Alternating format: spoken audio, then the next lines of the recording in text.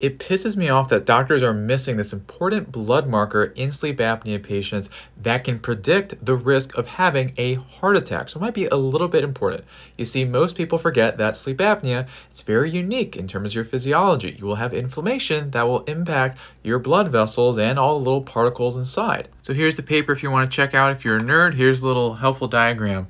It's all about the LDL particle count, because yes, a blood test can actually show the same number, but this pattern right here, where you have more smaller LDL particles, is higher risk. And those particles form because of the inflammation that comes from not breathing well at night, and people with sleep apnea will have 2 to 3 times more of that in their blood, increasing the risk of heart attacks dramatically. So talk to your doctor and consider ways to improve natural breathing at night and get a step-by-step plan so it is super duper easy. So click this button up here or go to the website over my face.